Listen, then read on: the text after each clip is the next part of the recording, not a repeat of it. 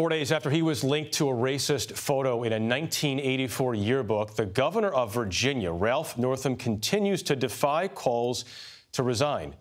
Reid has more on this story from Richmond.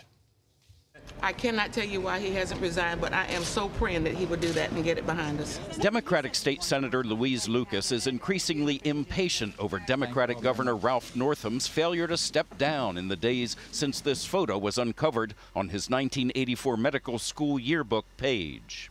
He initially apologized, but later denied that he is one of the people in the photo.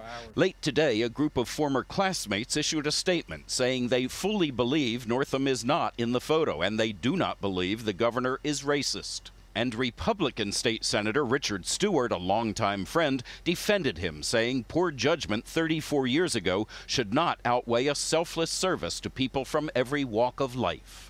It's an opinion shared by some Northam supporters we talked to today. I feel like we should give him a chance.